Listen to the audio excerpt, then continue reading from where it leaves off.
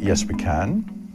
Do we have concrete evidence that that can be done? Have we had research conducted demonstrating clearly that if you did strategy X and strategy Y in society, that it would begin to reduce the insecurity of supply, that it would reduce economic importance and reduce the environmental impact?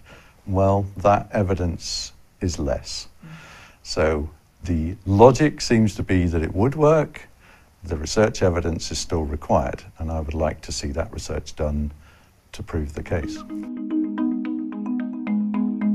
Well, we have two areas there that we could look at. We can look at this technology would fix it type scenario, so that we can get smarter and cleverer with innovation and technology to solve these challenges. Or we can look at what I might call a Malthusian type approach, where we have to say, well, we need to use less and reduce our consumption. But I wonder which is the right answer.